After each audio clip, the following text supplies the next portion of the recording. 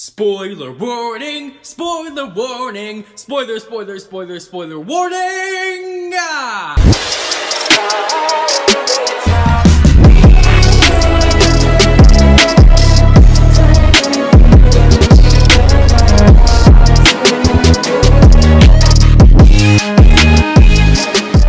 Welcome back everyone, it's time to go balls deep into Jujutsu Kaisen. And oh boy, Jujutsu Kaisen has revealed some new mind-blowing information on Itadori, Yuji and his potential family. So in this video, I'll be explaining my theory on how Itadori's parents were in fact the victims of the brain, and how Itadori possibly has 9 other siblings. Yes guys, my man's basically South Asian with such a big family. But before I get into this theory and go over chapter 142 analyzing Itadori's fate alongside his brothers Choso, I want to thank all of you guys in the JJK community with your continuous support, with you guys smashing that like button and letting us know what JJK topic you want covered in the comment section below. It tells us just how much you want us to continue doing more Jujutsu Kaisen content. So what are you waiting for? Go black flash that like button right now!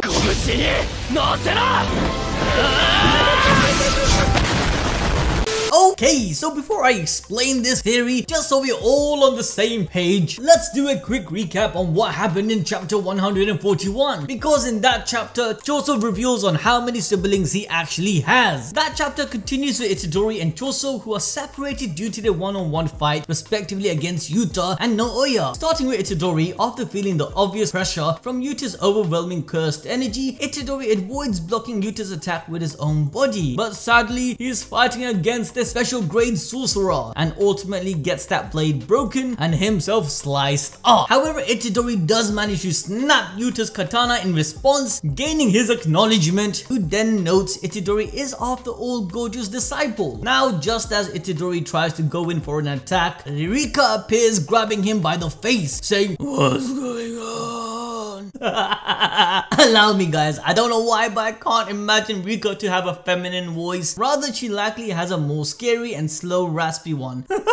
Imagine they make a voice sound so sexy and shit. Alright. Either way, this sudden activation lets us know Yuta still doesn't have complete control over the cursed spirit he possesses. Like we mentioned before, at the end of the JJK prequel, we were left with the assumption that Rika's curse was dispelled to move on to the next life. However, now we see Rika once again. If this is not the full spirit of Rika, it could be just the remnants of her leaving behind just the cursed spirit itself of some sort. Either way, Rika is back, or maybe she never really left. Regardless, Octomy stated in an interview that Rika can see what Yuta sees, and they share the same images back and forth, meaning that she can act on her own depending on how she feels about the situation at hand. Coming back to Yuta though, he tells Rika that there is nothing going on and they're just playing around. However, he does get Rika to hold him down, apologizing to Itadori as he stabs him with the broken katana. We then see Sukuna's reaction, who initially seemed agitated, but then he senses something and smiled. This whole fight makes you think on why Yuta didn't just unleash Rika from the start if he was serious about killing Itadori. It clearly seems as though Yuta was testing Itadori. So what's going on? Is Yuta really going to kill him? Is this some scheme that Gojo and Yuta came up with together? Well, stick around till the end as I'll give you guys some insight on what Octomy himself mentioned regarding this. However, the scene then changes to Naoya and Choso's fight, which goes back to unraveling Itadori's family history. We see Choso having a hard time using blood outside of his body due to Naoya's ridiculous speed. Naoya then hits Choso with his ability, showing it's similar, if not the same, as Naobito's frame technique. After landing blows, Naoya asks Choso, who is he again? You know, after all, he's super curious on why someone he doesn't know can use the Kamo clan's abilities. Now, this is when Choso responds by activating his flowing red scale technique as he exclaims, "I'm the eldest of 10 siblings!" Like what?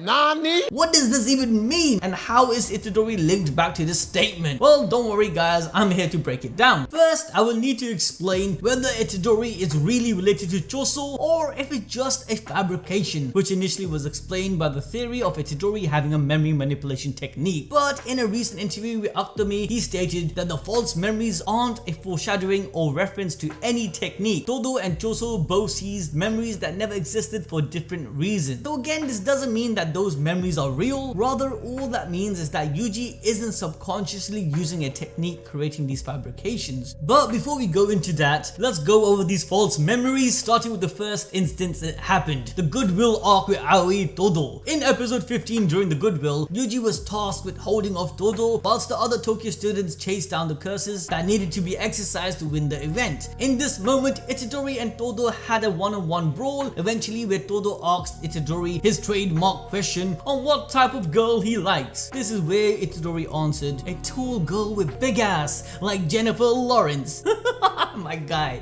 This automatically resonated with Todo and was the first instance these new memories were made, depicting his brother-like friendship with Itadori. The second instance was in chapter 105, page 9. After Itadori being cornered and defeated by Choso, Choso starts losing his shit as the chapter narration states that a memory was born inside of his mind that never existed. In both cases, these guys saw Itadori as their brother in some way, where Choso actually saw some sort of blood relationship due to his blood connection ability. In chapter 106, page 4, we saw this memory of Choso, where he, along with his death painting room brothers, Eso and Kichizu, sat outside having dinner together with Itadori, indicating they are all a family. And a very important foreshadowing that was given in the same page was that on the table, we have 6 test tubes with 6 other death painting room in it. From this, we can assume they were also Choso's brother or sister, making a total of 10 siblings Choso is referring to, which I would assume removes the possibility that Todo is also part of the sibling group, but who knows. I don't think he's a death painting room. Wait, oh is he?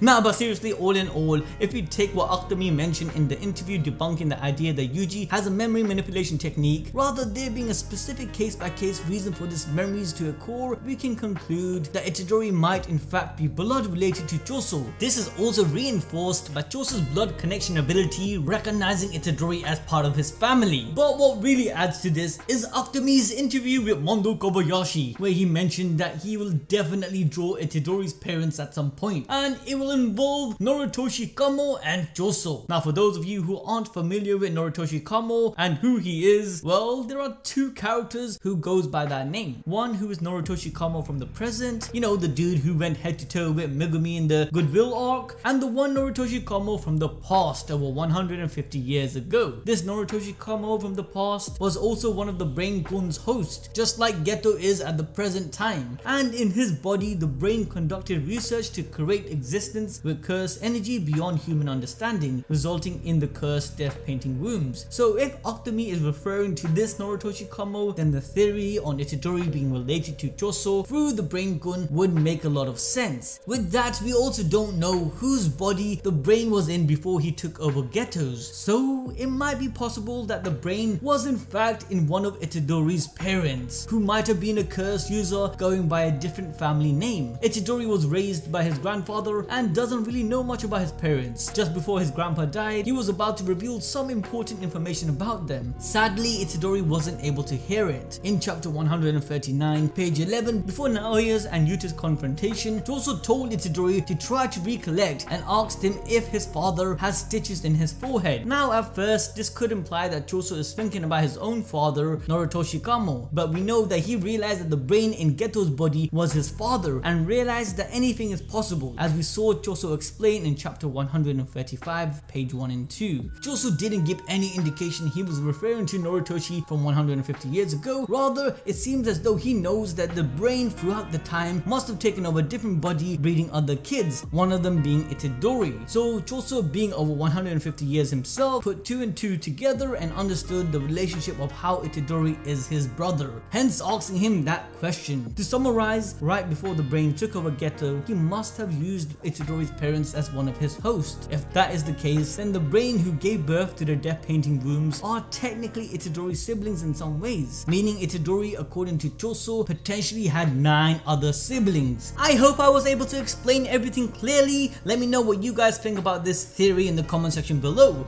But with that, guys, let me go into the second part of this video explaining what will happen to Itadori and Choso and what Yuta is really up to. But before I do that, let's go over chapter 142, finding the conclusion of what happens to Choso. We start with Naoya, who begins to attack, realizing Choso is finding his move too damn predictable, so he decides to spice things up, countering Choso's counterattack with a special weapon. Naoya is like, yo listen, I have to fight dirty and use this shank, adding that even though it would be easy for Choso to stop the bleeding with his blood manipulation technique, but he won't last long while fighting him at the same time. Choso's like, "Aight my G, I see you're well prepared," but this leads Naoya to go on a rant about his ideals on cursed weapons. He's like, "Nah fam, I know it's lame as heck to bring a cursed weapon to a fight, but I don't think I would be able to win without it, given the respect Choso deserves." At this point, we then also learn Naoya's attitude towards his family and older brothers, looking down on them, stating they just wander around disgracefully swinging their swords, adding it's surprising that they even complained about Toji. If you guys don't remember who Toji is, well, Toji Fushiguro was Megumi's father. However, he was killed by Gojo in the past. Toji was looked down by the Zenin clan due to not having any cursed energy at all because of heavenly restriction. However, as a counterbalance, he was gifted with extremely slick fighting abilities. Naoya then adds how he hates his older brothers, believing there is no point of them even existing if they are inferior to him and they should all just die. Due to this revelation, Choso, who has a complete opposite view towards his siblings, goes big brain and shares his 150 years of wisdom to Naoya, letting him know that perhaps you are who you are because of your siblings. He then adds that whether they are superior or inferior, older brothers are role models for younger siblings. If they, the older brother, takes the wrong path, then the younger ones can avoid it, and if they do take the right path, the younger ones can follow it. This really hit deep for me because I myself have many older cousins who I see as role models, and I, as an older brother myself, feel the same way. This moment made me respect Choso so much more. Choso then tells Naoya what if he is strong because his older brothers were weak, because even though he didn't have anyone to guide him, he had to walk in front of his younger brothers, which made him strong. At this point, Choso goes all out, flooding the area with his blood. We get a narration explaining that because Choso is a death painting womb, he turns his cursed energy into blood, keeping him from dying by blood loss. Eventually, Choso defeats Naoya with his original blood manipulation technique, Supernova, which was exclusively made by Choso because he honed his skill for 150 years. This was legit an awesome comeback. Choso ends it by saying, "Sorry, you didn't love your brothers, and I can't understand that." Suddenly, Yuta appears behind Choso, dragging Itadori's body. Before Choso could fully turn around, Yuta punches Choso, knocking him onto the ground. As Yuta then says, "You look hurt, Naoya-san." What? With that, we come to the end of the chapter. So what's actually happening? Is Itadori and Choso going to die? No!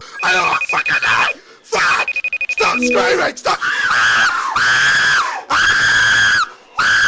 Well, listen up guys, there is a discussion between the community on whether Yuta is even actually out to kill Itadori and if he's actually playing the double agent against the sorcerers. Even a while back, our boy Doncho's hideout, who you guys should definitely check out by the way, broke down and pointed out in his tweet on how Yuta could possibly be acting like he wants to kill Yuji to gain the higher ups trust. The evidence given was that Yuta mentions going into a binding vow with the higher ups to ensure them he would complete their order to execute Itadori, but he does so sarcastically. It was as if he was making the implication to ensure them he had no intention of betraying them. But why would they even worry about that? Well, it could be that Yuta is more in league with Gojo than we think. If you consider the moment before Gojo was sealed, he made sure to point out Yuta still being around, even though Brain-kun just shrugged it off. On top of that, it was confirmed by Octomi in his recent fanbook interview that whilst Itadori was with Nanami before the Goodwill, Gojo was overseas to see Yuta. It's likely that Yuta is possibly Gojo's right-hand man, and now that Octomi confirmed that Satoru is the head of the Gojo clan, it is possible that Gojo is preparing Yuta to follow behind him as a Gojo clan member and a student. Remember that Gojo did say that Yuta is his distant relative and could secretly be representing the Gojo clan in the future. This would allow Gojo to use Yuta as a secret weapon for his goal of changing the Jujutsu world. So whilst he was visiting Yuta, he more than likely explained the current situation with Yuji Itadori as Sukuna's vessel. Remember guys, Gojo even asked Itadori what happened whilst he was dead, and Itadori answered that he doesn't remember. Gojo was intrigued by this, so it's possible that Gojo knows that Sukuna has a binding vow with Itadori, which he then informed this information to Yuta for the future situations. This could also mean that Gojo shared more information with Yuta about the special grade curses like Jugo and Hanami and them working together. With all of these pieces, it's very likely that Yuta could know that there is more going on than what has been told to him. So to summarize, we believe that Yuta is trying trying to test Itadori by seeing if he can keep Sukuna from coming out, and if he can, he won't fully kill him. But that is a risky plan, however, considering Octomy confirmed Sukuna is stronger than Rika, you know, effectively being stronger than Yuta himself. So now that Yuta has knocked out Choso and Itadori, what's more likely going to happen next? Well, there's still Megumi who could possibly show up, and also Sukuna has yet to awaken. But with that, that's the end of this video. Let me know what you guys think, and don't forget to smash that like button, subscribe, and ding that notification bell to stay updated with our content. Till then, I'll catch you guys next time.